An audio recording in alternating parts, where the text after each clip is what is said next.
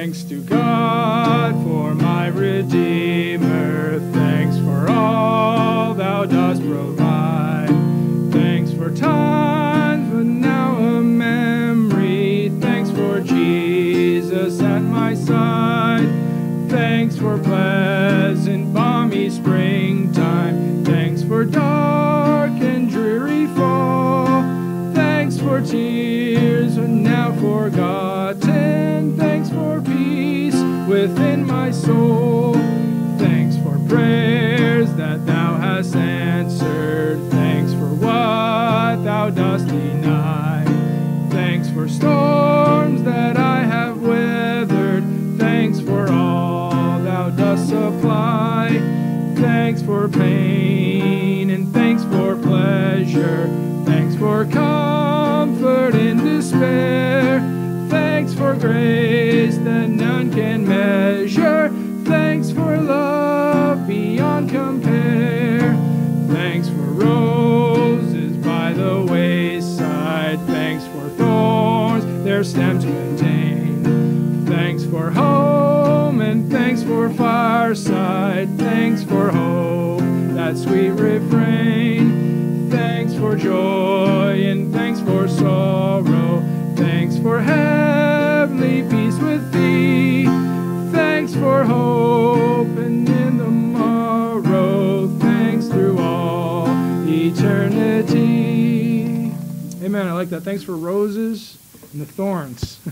Thanks for both, right? Amen. You can be seated for a moment. Turn to Psalm 100. Amen.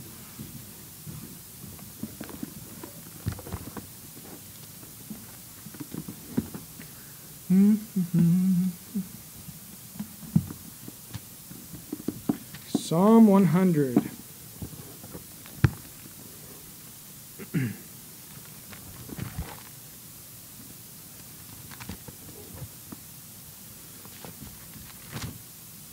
Going to be in Psalm 100. We're talking about giving thanks, being thankful. Now, in these last days, 2 Timothy 3 and verse 2, the Bible says, verse 1, this know also that in the last days perilous times shall come.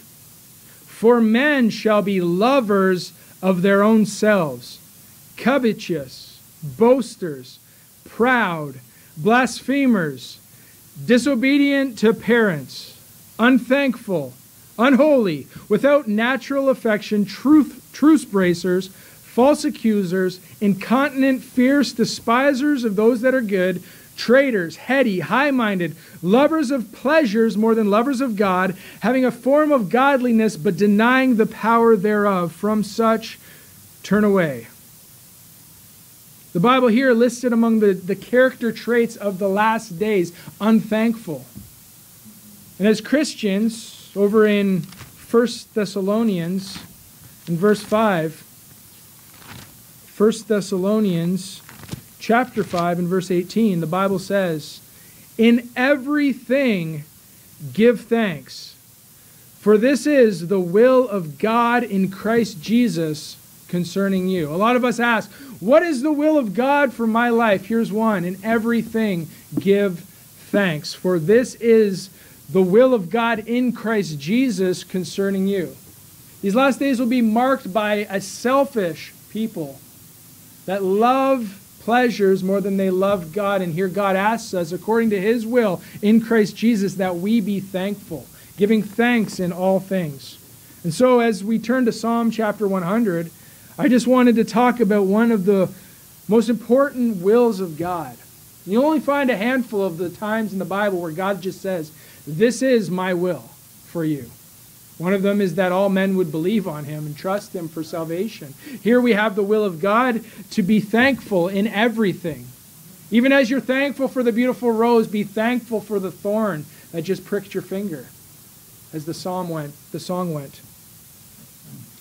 Let me read with you Psalm chapter 100. Follow along in your Bible. A psalm of praise. Psalm 100. Make a joyful noise unto the Lord, all ye lands. Serve the Lord with gladness. Come before His presence with singing. Know ye that the Lord, He is God, It is he that hath made us, and not we ourselves. We are his people, and the sheep of his pasture. Enter into his gates with thanksgiving, and into his courts with praise. Be thankful unto him, and bless his name. For the Lord is good. His mercy is everlasting, and his truth endureth to all generations. Make a joyful noise, verse 1 says, unto God. Make a joyful noise. I'm glad it doesn't say make a skillful noise or an expert sound, singing key all the time. God wants us to rejoice with a noise, nothing more. Right? He doesn't expect us to be perfect singers when we sing unto him. He doesn't expect us to be on key all the time. A shout, a grunt even, if you can muster it, is enough to be a joyful noise unto God. Let's rejoice in him and make it verbal. Make a joyful noise unto the Lord, he says, all ye lands. Not just his people, the whole world ought to rejoice and sing with joy unto God. Make a joyful noise. In Psalm chapter 7, I'm just going to rip through a few Psalms to just drive the point home about God and his expectation that we would sing. Psalm chapter 7 and verse 17. I'm going to be quick through here. It says, I will praise the Lord according to his righteousness, and will sing praise to the name of the Lord Most High. In 9 and verse 2 it says, I will be glad and rejoice in thee. I will sing praise to thy name, O Most High. 13 and verse 6, I will sing unto the Lord, because he hath dealt bountifully with me. Look at chapter 18 and verse 46. It says, the Lord liveth, and blessed be my rock, and let the God of my salvation be exalted. It is God that avengeth me, and subdueth the people under me. He delivereth me from mine enemies. Yea, thou liftest me up above those that rise up against me. Thou hast delivered me from the violent man. Therefore will I give thanks unto thee, O Lord, among the heathen, and sing praises unto thy name. 27 and verse 6. 27 verse 6. And now shall mine head be lifted up above mine enemies round about me. Therefore will I offer in his tabernacle sacrifices of joy. What is that? I will sing. Yea, I will sing praises unto the Lord. We can still sacrifice in the New Testament, can't we? By singing unto God. 30 and verse 4. 30 and verse 4 it says, sing unto the Lord, O ye saints of his, and give thanks at the remembrance of his holiness. Be thankful for how holy he is, and show it by singing praises unto his holy name. Going back to Psalm 100.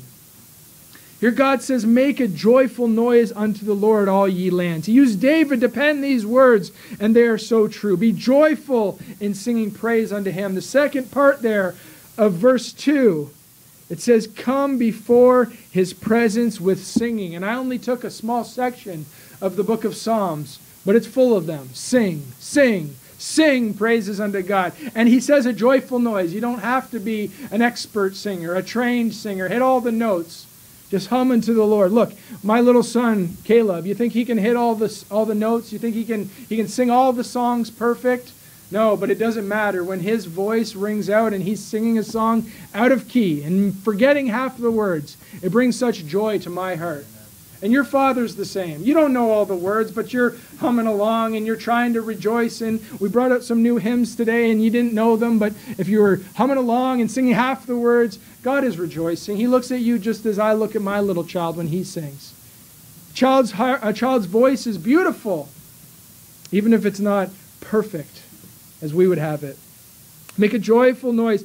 Come before his presence with singing. A great way to enter into your prayer time is to sing unto the Lord. Hum a hymn. Go to the hymn books. You're free to take one home with you and sing one of your favorites. Ask God to give you a hymn each and every day as you wake up. And he did that for me. I would wake up with rock and roll music in my head. And I wanted nothing to do with that filth anymore. I said, God, wake me with a hymn. Wake me with a beautiful song. I don't care if it's Jesus Loves Me. Every single day I'll sing that song to you. And God began to work that into my life. Jesus loves me, this I know, for the Bible tells me so. And gradually my repertoire increased, right? I started to learn more songs, but, it doesn't start that way. But God rejoices all the same when you make a joyful noise unto him. That's one way we can give thanks unto God, is make a joyful noise as you come into his presence. Another way that we can be thankful and show our thankfulness unto God, verse 2, serve the Lord with gladness. Serve the Lord with gladness. Keep your finger there. Go to Romans chapter 12. He says that we're to sing with joy and we're to serve the Lord with gladness. In Romans chapter 12, here's New Testament service. In a nutshell, verse 12, chapter 12 and verse 1. It says, I beseech you, therefore, brethren, by the mercies of God, that ye present your bodies a living sacrifice, holy, acceptable unto God, which is your reasonable service. Here's another case. Not only singing, but sacrifice comes by presenting yourself. Holy, acceptable unto him. That's your reasonable service. Now, how do we do that? What does that even mean to present your body? Are you laying it upon an altar and letting your blood spill out? No. Well, look at this in verse 2. And be not conformed to this world. Okay, so this is a spiritual sacrifice, even as singing was.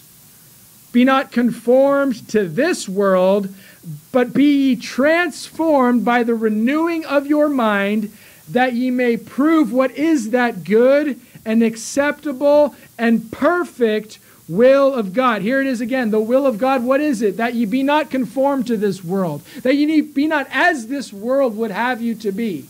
Turn on MTV. Open up the magazines and look at the ads. Don't be like that. Don't be conformed to this world and what they would have you to be.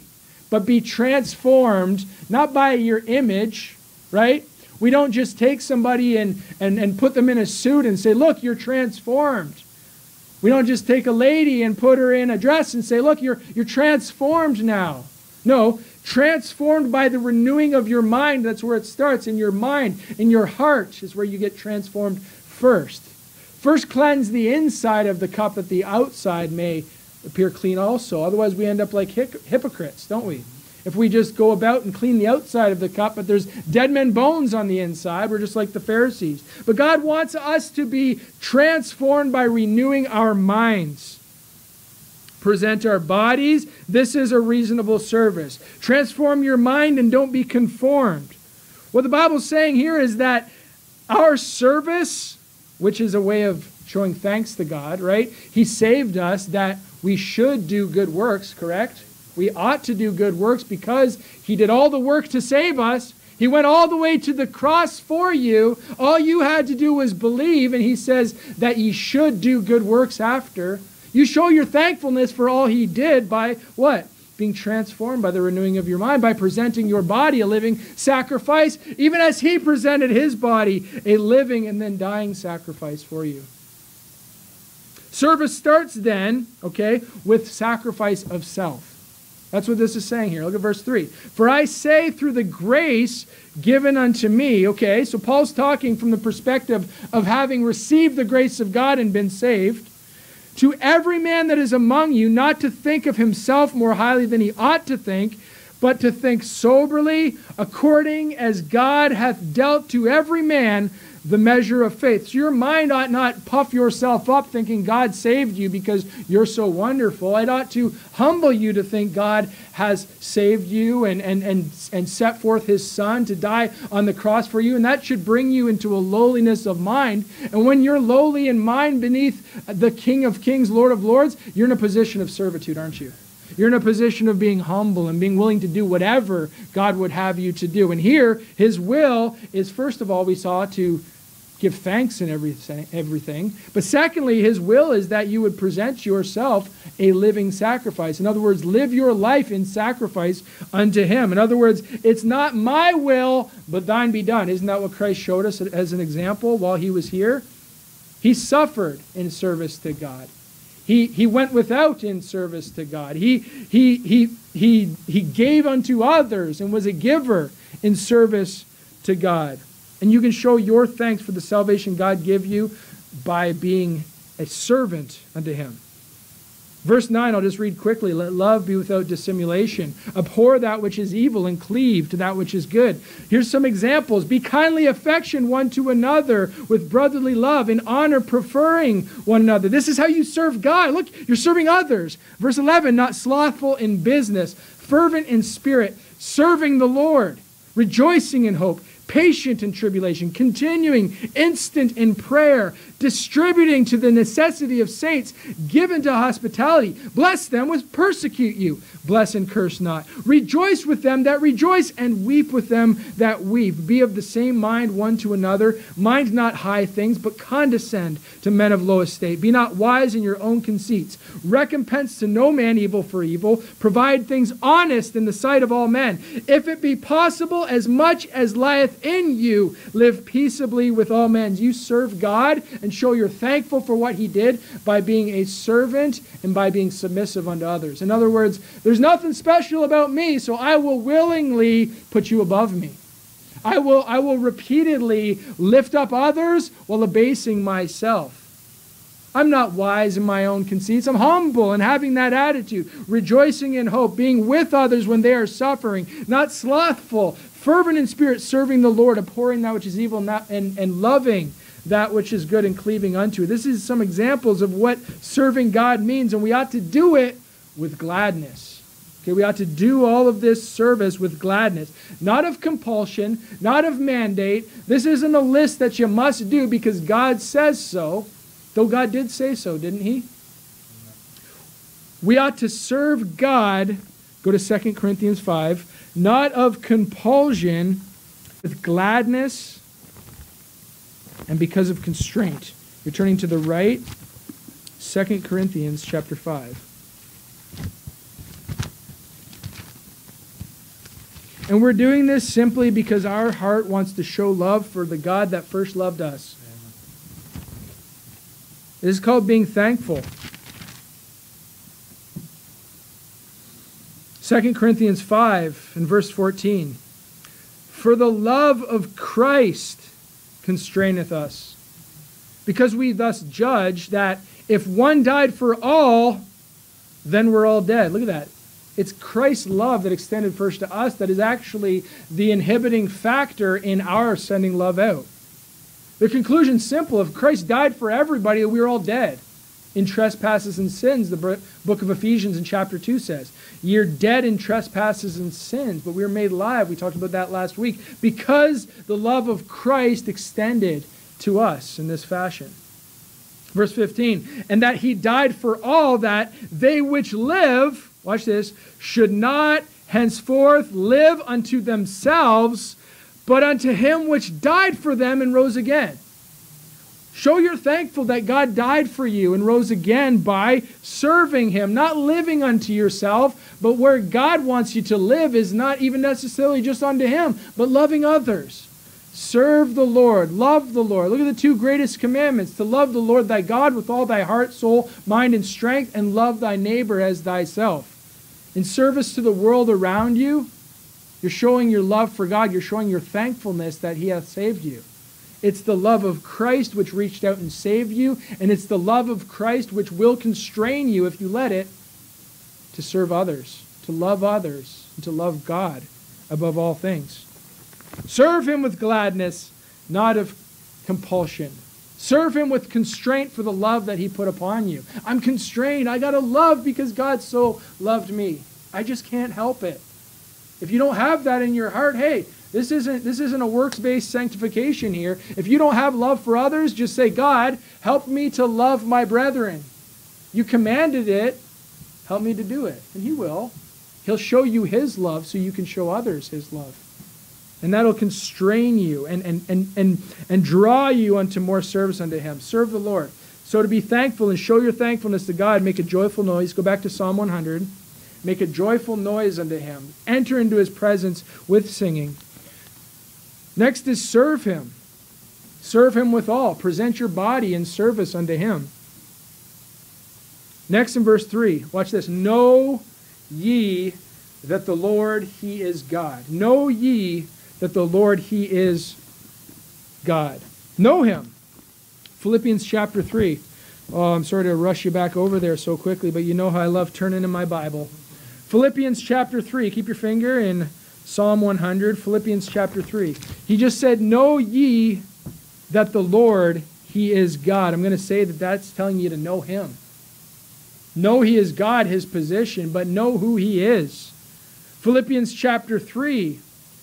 And in verse 7 it says, but what things were gained to me, those I counted loss for Christ. Here the Apostle Paul's talking about when he was the Pharisee of the Pharisees, when he was doing all the sacrifices, when he was doing all the good works, when he was living the Christian life, but he was lost as anything. He says all those things I counted as loss for Christ. Verse 8, yea, doubtless, and I count all things but loss for the excellency of the knowledge of Christ Jesus my Lord, for whom I have suffered the loss of all things, and do count them but dung that I may win Christ. Look, he's accounting that everything in this life is but loss, save for what Christ has allowed him to gain. The knowledge of Christ Jesus, his Lord, was placed above all things. He lost many things, but here he's counting them as dung, of no worth, of no value, that he may win Christ. He's saying the focus is Christ. He's willing to lose all that he may know him. And he's about to say that. Verse 9. And be found in him. Look, he wants to win Christ. And be found in him, not having mine own righteousness, which is of the law, but that which is through the faith of Christ, the righteousness which is of God by faith. Look, he did the works thing. He did the mine own righteousness thing, and he wants to put it away that he may win Christ. That he may be found faithful in the righteousness which is of God. The only righteousness that is true is the one that is through God. Mine own righteousnesses are filthy rags before him. That's just like dung, just presenting something that's of no value, of no worth, even filthy and disgusting. Look at verse 10. He just said he wants to win Christ. He says he's counting all things but loss. He's saying he wants the righteousness which is of God by faith. And he's saying, verse 10, that I may know him and the power of his resurrection and the fellowship of his sufferings, being made conformable unto his death. He says, I want to know him and the power of his resurrection. He wants to know him and the power that him rising from the dead gives him. The Apostle Paul lived a decent and good Christian life by all standards. Carnally speaking, he penned most of the New Testament. He was an example to us, of course, a great and godly man, but he did it in the righteousness of God, and he did it because he knew him. He knew God. Not just knew about God, not just knew facts about God, not just could quote the Bible. He knew him and the power of his resurrection. And so the Apostle Paul to this day will tell you, all of my righteousnesses are as filthy rags, but the righteousness that came by faith, when I knew God, when he gave me power through his resurrection to overcome sins of self-righteousness, that's lasting. And when that happened, he entered into fellowship with them. Here, the fellowship of the sufferings of God, right? Because all that live godly in Christ Jesus shall suffer persecutions. Because those that live righteously set a mark on their back. So he was made conformable unto the death. Verse 11, if by any means that I might attain unto the resurrection of the dead, not as though I had already attained, either were already perfect, but I follow after. If that I may apprehend that for which I am apprehended of Christ Jesus. That's that constraining factor. He's been apprehended by Jesus. He's been taken by Jesus. Caught up. I can't but serve God. I can't but follow him. That's the power that his resurrection has over a believer. If you don't have that, ask for that. God wants us to be conformable unto his death. He wants us to die daily to self. He wants us to serve him. He wants us to have that joyful noise because it's just us showing our thankfulness unto him when we do these things. And what was the command there?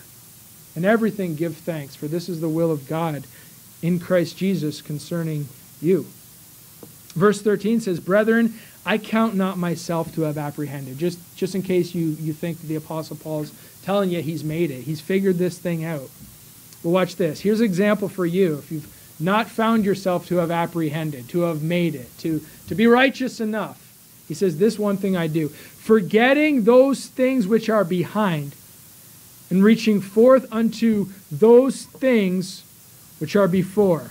I press toward the mark for the prize of the high calling of God in Christ Jesus." We just need to confess and forget. If we say that we have no sin, we deceive ourselves and the truth is not in us. If we confess our sins, he is faithful and just to forgive us our sins and to cleanse us from all unrighteousness. That's how the Apostle Paul is able to sin today and forget about it tomorrow and move on, because he has faith that God will hold to that promise. He confessed it. "Lord, I've fallen short. I'm pressing on. Forgive me that sin. Forgive me that trespass. Press towards the mark for the prize of the high calling of God in Christ Jesus." And today you have that same high calling. It starts with knowing him. Knowing him. Go back to Psalm chapter 100. We need to know him, the Bible says. "Know ye that the Lord, he is God." Know that he is God. It continues on. It says, "It is he that hath made us, and not we ourselves." Just in case anyone's confused about that fact. We didn't make ourselves. We didn't create ourselves. God made us. It is he that made us and not we ourselves. It says, we are his people and the sheep of his pasture. Whether it's your first birth into this life, he made you. Or it's the second birth into a new life redeemed in heaven with Christ, he made you. He is the creator. He is the giver of life. He is life. You need to know him. Know that he is God. He made us. In other words, because he made us, he has power over us. Because he made us, he has purpose for us. You don't make something and have no use for it. Whenever you fashion or create anything, you're in construction. You build something for a purpose, right?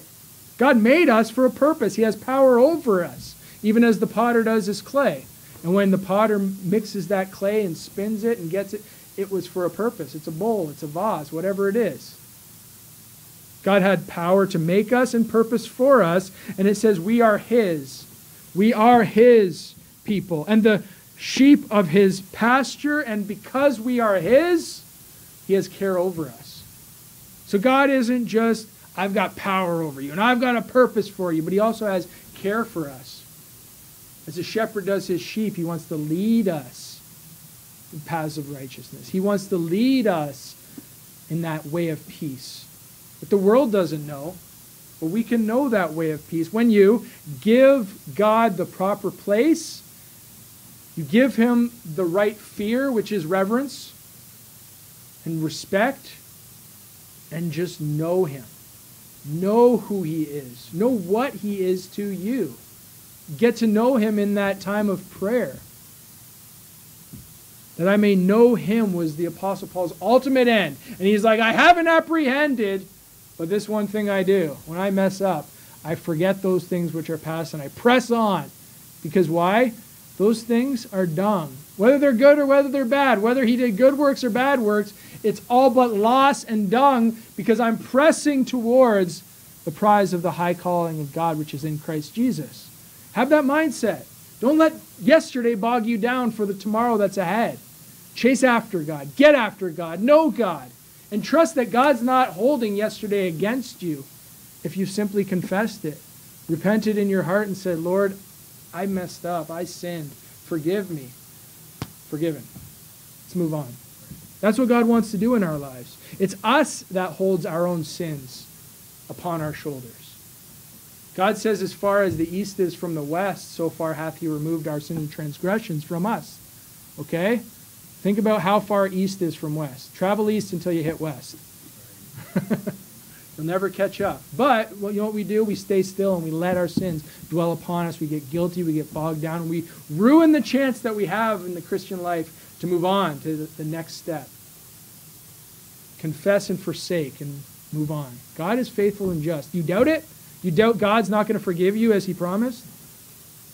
And this is just another example of us showing our thankfulness for him when we try to get to know him.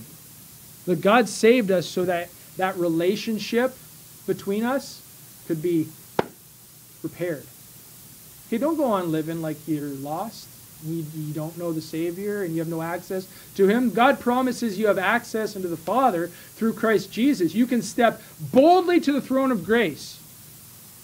Hebrew lore will tell you that when the priest entered once a year, I've never seen this in the Bible. What they talk about is that they would put a rope and a bell on the high priest when he went in once a year, after doing all the ceremonial cleansings, after bringing the blood of the most perfect, spotless lamb they could find. He would go in with a bell and a rope, and the people on the outside would know that when that bell stopped dinging, it probably means that the priest had some sin in his life he didn't deal with, and God struck him dead.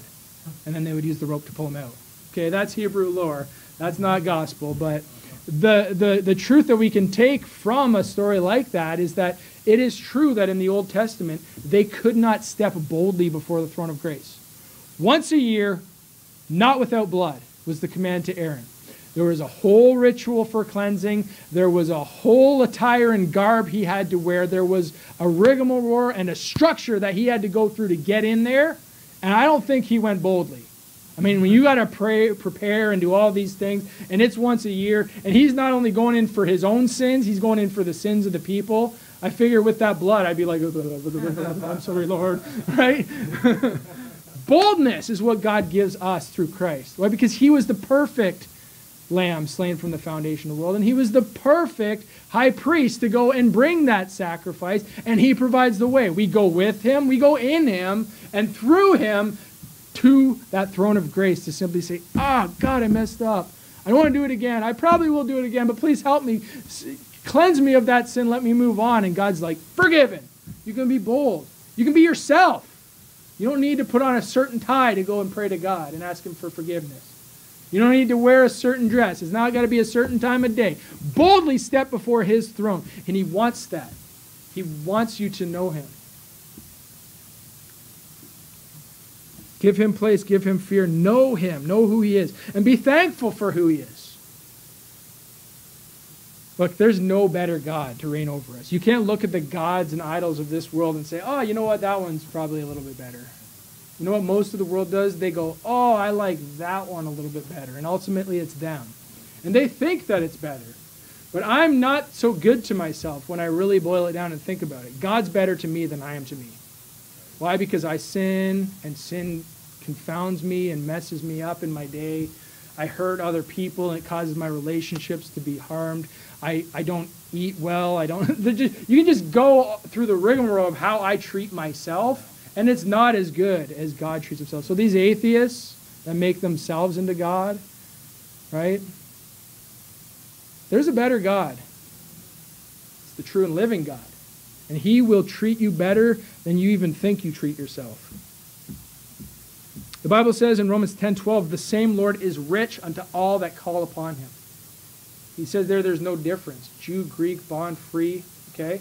That same Lord, the same Lord, he is rich unto all that call upon him. Without respect of persons, God will be rich unto all that simply call upon him and ask him and seek him. And that's one way that we show our thankfulness. Get to know the God that saved you, because that's what he wants more than anything. He made men for his pleasure. Don't go and try to live a life that's separate from him. Please God. Be thankful for all he's done. And enter into his presence. Look at verse 4. Enter into his gates with thanksgiving, and into his courts with praise. Be thankful unto him, and bless his name. Enter into his presence with thanksgiving. Enter into his presence with praise.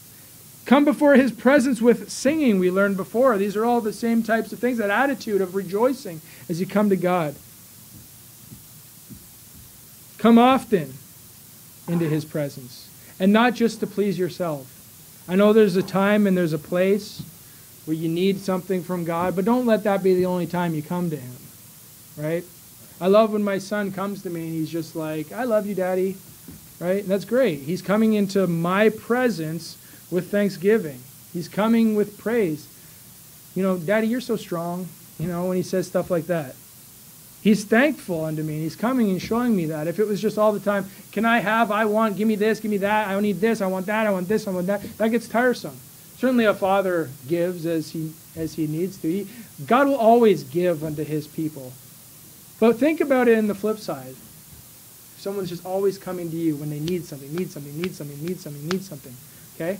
And put God in those shoes. And how often do we do that? We just go and we need something. I need this. I need that. I have this problem. I have this struggle, right? It's the only time we ever want to go seek to God. Enter into his presence with thanksgiving and praise.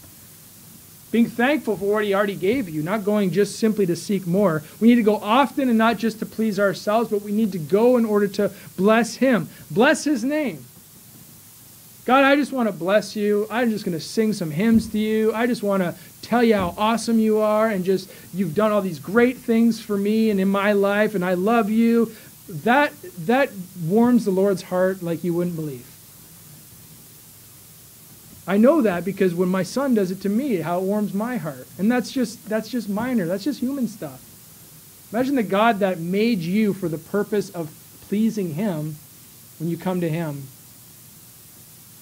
and say, God, I love you. When you go to him with singing. When you go to him and ask him to help you in your service to him. Lord, would you help me to just love my neighbor? That's got to warm his heart because he wants you to love your neighbor. And now you're just like, I can't do it. Help me. And he's just going to enable you to it. Go with singing. Serve him with all and know him as you're serving him. Know what God wants and give him what he wants. What a wonderful thing that is, and do it for his benefit. Go into his presence with singing. Go into his gates with thanksgiving.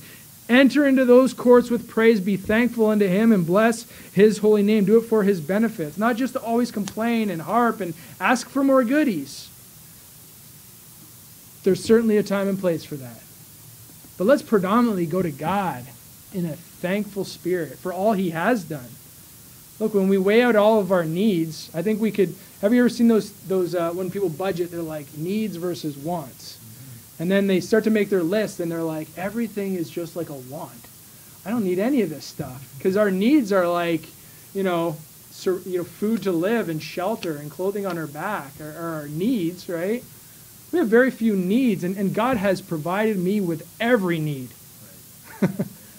and he didn't even break a sweat when he did it. Okay? But then there's other things that are wants. And God has provided me with so many wants. And he didn't even break a sweat when he did it. So do I always just need to go back and be like, I want more, I need more, I want more, I need more? Or do I just say, thank you for all that you have given me, all that you have provided me, all that you have done for me? Go back and thank him for his benefit. And because you love him and because of all the ways that he has blessed you, enter into his courts with thanksgiving and say, thank you, Lord, for all that you have done. We'll continue on and see the whys. Do we need many whys? But look at this. For the Lord is good. The Lord is good. There's none good but one, and that's God. Some people say, oh, I'm good. I try not to do that at work, like, oh, you're good, when I'm letting people go past or something. No, there's no one good, right? Try to get that out of my vocabulary. How are you feeling today? I'm good. I feel like I've sinned against my Lord because I'm not good. I'm not good at all, right? There's none good but one, and that's God. So rejoice in that. The Lord is good. You can praise him for that all day long. Make a joyful noise. Serve him just on the shoulders of that one truth. He is good. No one is good. Nothing is good but one, and that is God. There was a time when he looked upon his creation and said, it is good, and then he said, it is very good. I don't live there now, and we mucked that up within moments of it being good, didn't we? Okay? Nothing's been good here since those days until Christ walked the earth. And then it was good. He was good. He's up there in heaven now. He is good. The Lord is good. It says here, his mercy is everlasting. And aren't you glad that's true? Mercy is withholding something from us that we deserve. He's got the right to stripe us. He's got the right to correct us. He's got the right to just, take me out to the barn and just whip me until I can't stand, okay? When I think about all the ways that I've lived my life, God has the right to strike, okay? But he doesn't. His mercy endureth. His mercy is everlasting. His mercy upon me, I can't even comprehend. I'm glad that I won't have to stand in heaven because he's already forgotten my sins, cast them into the sea of forgetfulness, right? I'm glad that he won't list them when I get there. His mercy has it where they're covered. They're gone. They're under the blood. Jesus took them upon him on that cross, on that tree. That was it. When I put my faith in him, they're gone. He has the right to strike. He has the right, and yet he puts his mercy upon us. His mercy endureth forever. His mercy endureth forever. There's a psalm in here that every line says, for his mercy endureth forever, just reminding us of that truth. And therefore, we ought to be thankful with a joyful noise. Serve him, know him, enter into his presence. Why? Because his mercy endureth forever. He could have cast me into hell. If I got what I deserved, death and hell, like instantly. But instead, he saved me from death and hell. And not only that, he continues to save me. He saves me from my own dumb decisions. He saves me from my own thoughts. He saves me from my own sins that I commit each and every day against him. I can mess something up in my life, and God's there to put it back on track. He saves. He saved and continues to save. Why? Because he's a merciful God. I don't deserve that. His truth, it says, his truth endureth to all generations. There it is again. It endureth. It keeps going and going and going and going. The Bible says that his truth is a shield and buckler. It's a protection for us. Having the word of God, having the truth in our hands, that'll keep you safe. And that's a wonderful thing. That's something that is a blessing to us. We ought to be thankful for the word of God, for his truth that endures, but not only that, that he would have it fit in his infinite and wonderful wisdom and mercy and goodness towards us to put it in our hands. Where I can go to the Dollar Tree and buy like 100 of them for $100. 100 copies of the living Word of God that endureth forever. In some countries, it's illegal to hold a torn page of it. Okay, the Word of God is banned. And yet here we are with this wonderful truth in our hands, a shield and a buckler to us that endureth forever. Be thankful for that. The Word of God is incredibly deep and rich, and it's a great responsibility to even have it. We have a light. We're to be a lamp in this world. This word is a lamp unto our feet and a light unto our path, and we're to take that and go with it so that one day we can stand upon a hill and be that lighthouse so that all men would look unto it and live. It's the only reason I can think of that God would give me his word is that I could share it. That it could change me and therefore others might see and fear. That I could show somebody how to be saved. I'm thankful for that. God is good. God is merciful. God is truth and gave us the enduring truth. And we ought to be thankful for that. So let's start to be thankful. Be thankful in all things. Not in many things, not in most things, not in only the things that feel good. Be thankful in all things. This is the will of God concerning Christ Jesus. Some simple, practical ways from this psalm that we can be thankful and show our thankfulness is to make a joyful noise unto God. Sing unto God your praises. Serve the Lord. Do good unto others. Take a command and just obey it. Pick one. I'm going to work on this. Being patient. Know him. This is a good one. We need to know the Lord. He is God, but know who the Lord is as God. Get to know him. Seek him. And you'll find him. Enter into his presence often and with thanksgiving and with praise unto him. Just a few simple practicals. God is worthy of them. Why? He's good. He was merciful unto you, and he gave you his truth. Praise the Lord. Thank you, Father, for this day and for you. I just thank you for